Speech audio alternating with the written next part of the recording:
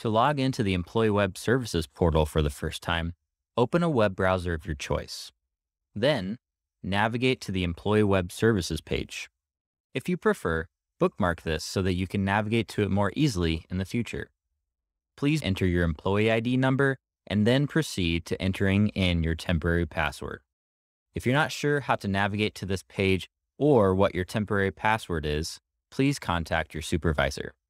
Once you've entered your temporary password, select the Employee Web Services button. At this point, you will be prompted to set up your new permanent password. Your new password must be between 8 and 12 characters and must contain at least one number and one letter. Please proceed and enter in your new password. Once both fields match, select the Confirm button. For the last step, enter your newly created password and select the Employee Web Services button again, and you will be taken to your dashboard. Congratulations, you have completed logging into the Employee Web Services portal for the first time.